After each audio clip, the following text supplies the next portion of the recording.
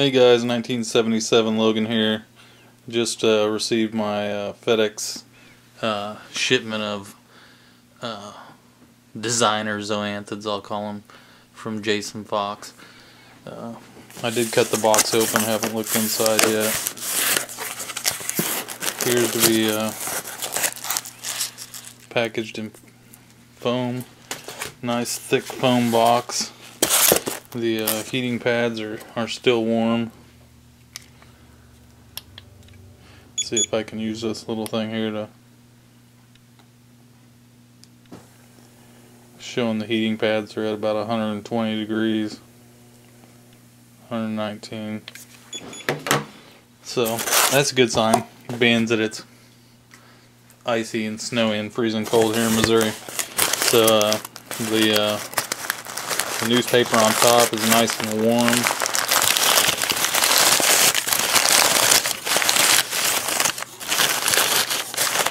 Lots of paper, lots of cushioning. Alright, so I'm pulling out the first bag here, and this looks to be Christmas zoas. And can't really see in there real good, but I'm going to see if I can't get a temperature on the bag itself.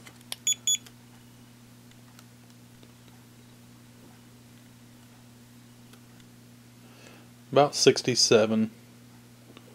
So there definitely need to be some good acclimation going on.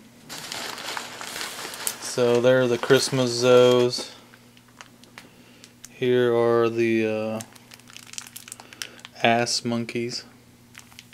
Looks like a pretty good frag, pretty good plug with, I can't remember how many polyps that one is. I think 6.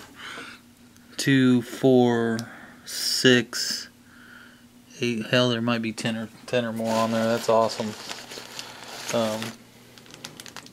Wild watermelons. This was supposed to be a 6 frag plug. It is just absolutely, the plug's just covered. I mean, I don't even know how many polyps are on there. Way more than 6. Way more than 6. I have to count them when they open up. So far, wow. Really impressed. Reverse gorilla nipples again. Thought it was only like 6 polyps, and just by looking, definitely more than 6. Definitely. And these should be the Fruit Loops. Fruit Loops, yes. And appears that there's more than the recommended polyp, or more than the amount of polyps that it said on this one too. I guess I should keep this in the camera, huh? Fruit Loops, awesome. So these zoas are just amazing looking on his website. I've seen them in other, in other people's aquariums. Awesome, and I'm looking forward to getting them acclimated, and when they open up I'll get some more videos of them. But so far I can say is wow, packaged good, came warm, appears to be way more polyps than what I actually was expecting to get, so super stoked. I'm going to get these acclimated, then I'll get some more video for you later. Hey guys, 1977 Logan again. I'm just going to give you a little overview of what I'm going to do to prepare these new zoanthids for the tank. So basically I've had them in there in the sump floating for about half hour, 45 minutes, and I'm using this cheap little digital thermometer deal. I think I picked it up at Menards for like $9 because it was on sale. I didn't know what I'd ever use it for, but actually works pretty decent. When I first took them out of the box, I think they were 60 something, and I just pulled one of the bags up, shined this on the frag plug. It's reading about 75 now. So I'm going to I wouldn't shine it right on the polyps or anything, but pointing it at the frag plug, that's better guess at what temperature it is than me just sticking my finger in there. So that's kind of handy. Worked for this application. Anyway, so I'm gonna dip these zoas in Coral RX, and I've dipped some other corals in this, and I can't really specifically say that you know, kept anything alive or did anything other than maybe remove some pests, which is what I'm really actually trying to accomplish. I doubt there's anything on these frags, but you never know, so I'm going to dip them. Ingredients on this, of course, shake the bottle. It calls for 4 capfuls or 20 milliliters in in 1 gallon of your salt water out of your tank. So I had some extra salt water made up. I took a gallon out of my tank, put another gallon back in of fresh mixed stuff to make up what I took out. I keep these on hand too. These are like big farm type syringes. I buy them at the local farm store. They're cheap, like $1 something, and I'm constantly using them. Matter of fact, every time I'm in there, I just buy a couple more because I'll use one for something and think I shouldn't use it again. I'll pitch it, and I use these for everything from target feeding to you name it. But so I drew up 20 mils, squirted it in, shook my jug up real well. My plan is I'll put each frag in these cups, and I'll put enough water that they came with to submerge them. And then I'll add in the Coral RX and my tank water, about that much, again, water. So I've got half their water, half my water. And I think it calls for, on this bottle, it calls for a 5 to 10 minute dip.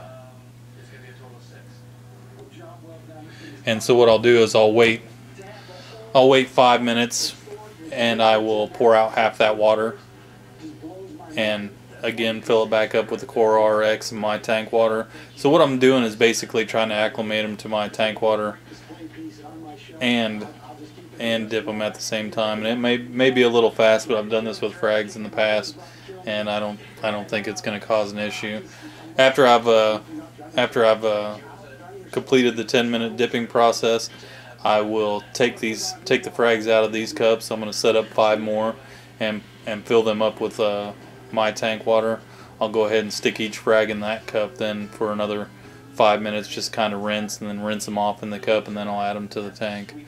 So I'm going to try to piece all these videos together in the end, and that'll be all for this one. Later. Okay guys, 1977 Logan back again for the final time tonight. The frags are all in the tank. Of course, my camera's not gonna do these things justice, but Fruit Loops, that was only supposed to be like 2 or 4 polyps. These are the reverse. There we go. Now we're getting some good lighting, some good shots of them.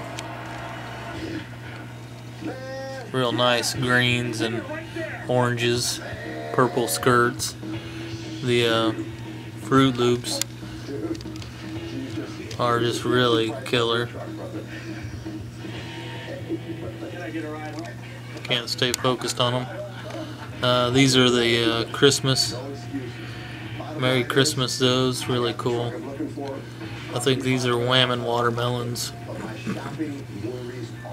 They're real nice. A lot of polyps on that. I think there was only supposed to be 6. It's a half a frag disc, and it's just covered. These, I don't know, maybe the ass monkeys. Real cool. So basically, 2, 4, 5 sets of new Zoa frags. I'm gonna leave them on the sand bed for a while, and then I'll start moving them around in the tank. Anyway, just wanted to give you a shot of the new Zoas. Later.